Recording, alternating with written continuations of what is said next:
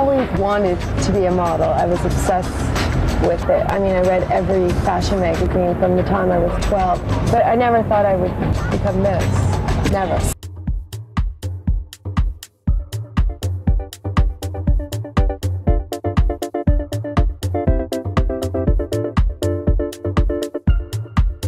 A versatile, statuesque and striking beauty, Linda Evangelista was one of the most coveted models of the 80s and 90s.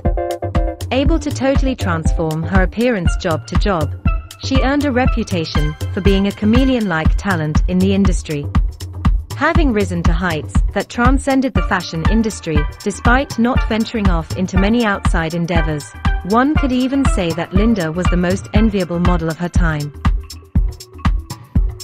Linda Evangelista was born May 10, 1965 to parents Tom and Marissa. She grew up in a devout Roman Catholic home and attended Catholic school throughout her youth in Ontario, Canada. She also attended a charm school at the age of 12 where she received some early modeling training. Then at age 16, after participating in a beauty pageant, which she did not win, she caught the attention of elite model management, who soon offered her a contract. In 1984, at the age of 19, Linda appeared on her first cover. And a year later, in 1985, she began a working relationship with Karl Lagerfeld and Chanel.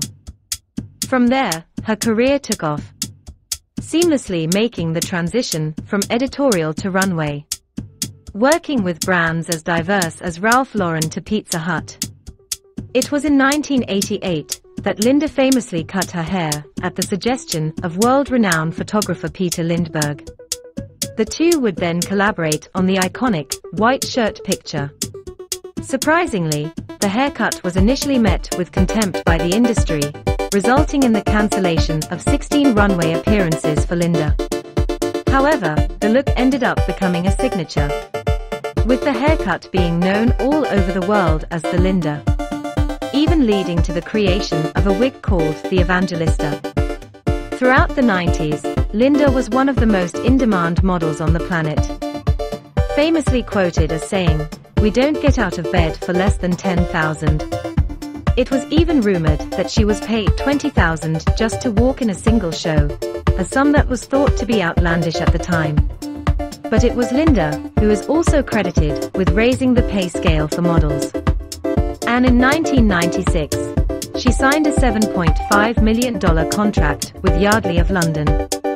But she would soon retire from modeling in 1998, only to return 3 years later and be voted the greatest supermodel of all time by fans of the television program Fashion Files. Today, Linda is a mother who is known for her charitable works. And though she is no longer in the spotlight like she once was, her influence is still felt on the industry today. The one I've decided to do this season for free. Each season I choose a young new designer to support. Allure, have Italian Vogue with Stephen Meisel. Every day I work.